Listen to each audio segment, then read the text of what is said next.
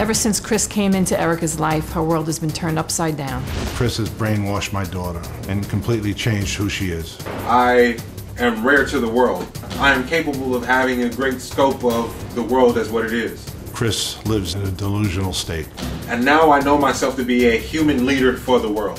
Chris truly believes he's brilliant. We're not really seeing ourselves through our own eyes. Our eyes have to be open beyond what it is that we understand alone. Chris claims to have all the answers and claims to be the leader of the world. He convinces women that he can make them better humans. How much effort does it take to know a human being? Chris considers himself a king and has her believing that he is the perfect human being. It's ridiculous to me. He doesn't even have a place to call his kingdom. Chris doesn't believe in working and thinks jobs are beneath him. But he mooches off people all the time. Now, Erica refuses to work because of the ideologies that Chris has planted in her brain. She has become just another version of him. Before Chris, Erica was a hard worker and worked multiple jobs. Since then, she's lost every job. All her money is gone. When I go panhandling, this is the sign that I use. Chris even has her panhandling on the streets for money, but the king doesn't panhandle because that's below him. And that's what the women are for.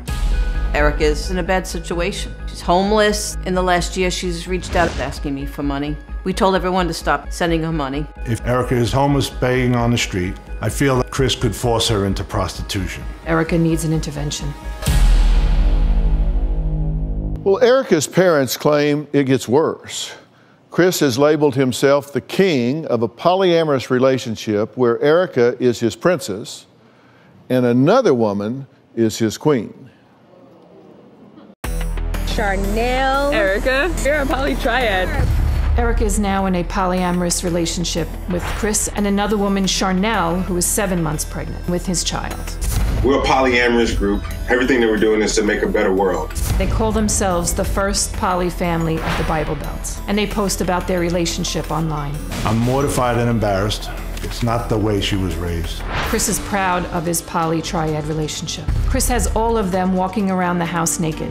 I've seen a photo where Chris has had my daughter walking around in her underwear, and another photo of Erica and Charnel kissing him. It disgusts me. Part of Chris's commune-type living is selfishly having multiple partners, have children with them, and not financially support the children.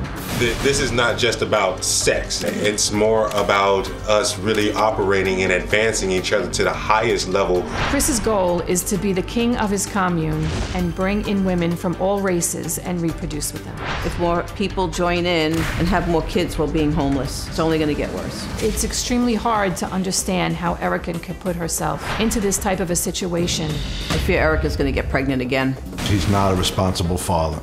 What he really needs to do is have a vasectomy. Chris needs to be stopped now.